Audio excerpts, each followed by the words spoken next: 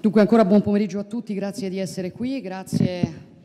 al Presidente Bonaccini, grazie al Sindaco Zattini, grazie al Commissario Figliuolo, al Presidente della Provincia, agli altri sindaci che sono intervenuti, ma soprattutto voglio ovviamente ringraziare, oltre al Ministro Fitto e ai componenti del Governo, la Presidente della Commissione Europea Ursula von der Leyen, che torna su queste terre dopo la scorsa visita a pochi giorni, a poche settimane dall'alluvione 8 mesi fa, con risultati molto importanti che abbiamo costruito insieme in questi mesi. First of all, again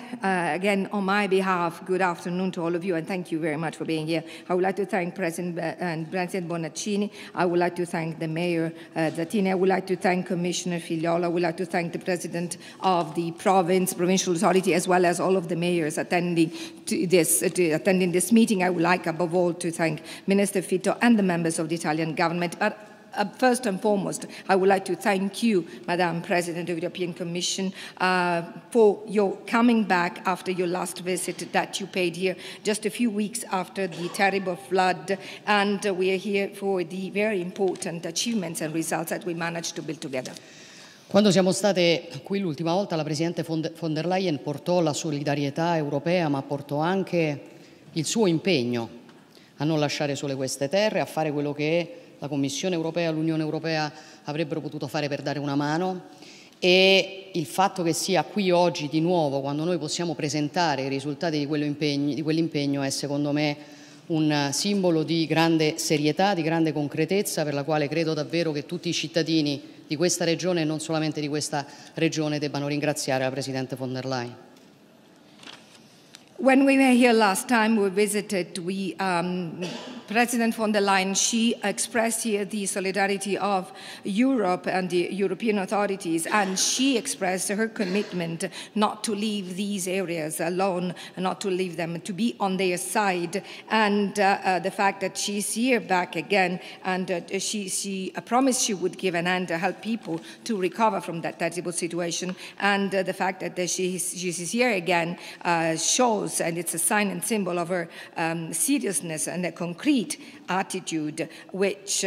all the citizens, as well as all of the regional authorities, are very grateful for.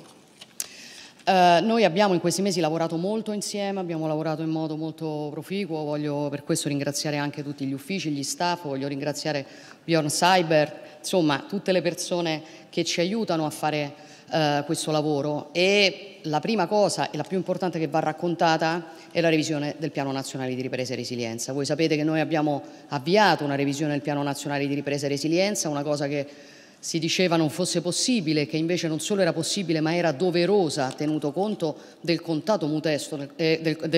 contesto nel quale ci troviamo a operare. E in quella revisione del PNRR, che libera risorse per 21 miliardi di euro, c'è un impegno molto importante a favore delle zone alluvionate, e quindi ovviamente a partire dall'Emilia Romagna, per un ulteriore 1.200 milioni di euro che si aggiungono ovviamente alle risorse già stanziate dal Governo.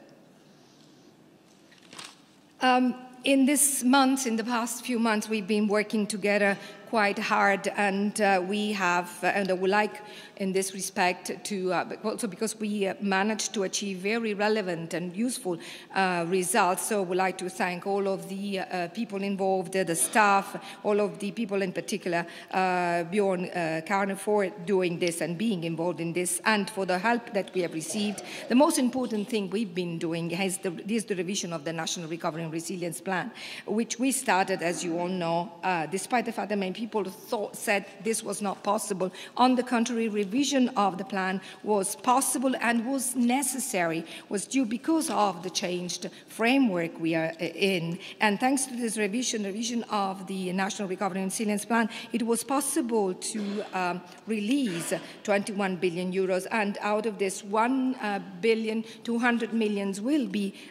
earmarked for this region, for these areas, on top of all of the other resources which have already been allocated.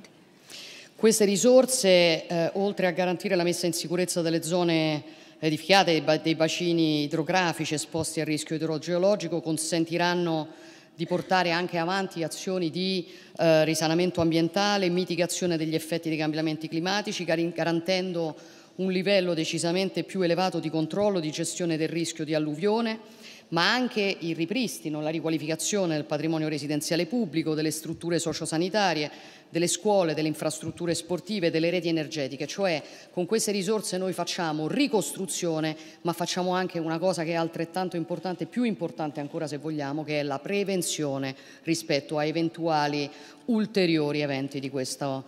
natura. These resources have been and have to be used for improving the safety of the areas, improving the safety of the hydrogeological basins, and reducing and mitigating the risks, and are necessary also to tackle the climate change and the effects of the climate change. And this will lead to a higher level in terms of control for the risks of floods and increase the resilience, and will also help to regenerate urban areas, regenerate and reconstruct and improve the public housing, the hospitals, the healthcare area facilities, the school facilities, the sports facilities, and will also help to not only, therefore, regenerate and upgrade the existing facilities, but also, which is even more important, increase the prevention against the happening of natural disasters. E inserire questa priorità tra gli obiettivi del PNRR ha un'altra conseguenza che secondo me è molto importante, che è il cronoprogramma. Voi sapete che la tempistica delle risorse che si spendono con il PNRR è una tempistica, diciamo, molto celere, e inserire questi obiettivi nel PNRR ci impone di lavorare con velocità, perché il nostro cronoprogramma sarà un cronoprogramma che prevede l'individuazione di tutti gli interventi puntuali entro il terzo trimestre del 2024, l'aggiudicazione di tutti gli appalti entro il secondo trimestre del 2025 e il completamento del 90% delle opere entro la fine del 2026. Cioè vuol dire dover lavorare e lavorare velocemente. Scusi, Un po' veloce. And including this priority among the aims of the National Recovery and Resilience Plans has another very important consequence, which is the timeline for the implementation of the program, which requires us to be and act very fast, because including these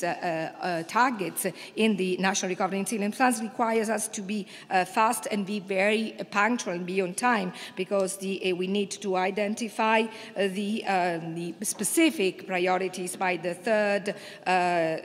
term of 2024, and then it is necessary to be able to allocate the resources by 2025, and then at least 90% of them, and then by the end of 2026, 90% of them has to be already done and allocated, which is therefore for us the need to work as fast as possible. Chiaramente questo lavoro si somma, questo importante obiettivo si somma al lavoro che il governo ha già portato avanti. Ursula non me ne vorrà se, diciamo, anche su questo facciamo un veloce riassunto del lavoro che il governo ha portato avanti fin qui. Con il decreto 61 noi abbiamo stanziato quasi 1.800 milioni per la tenuta del sistema produttivo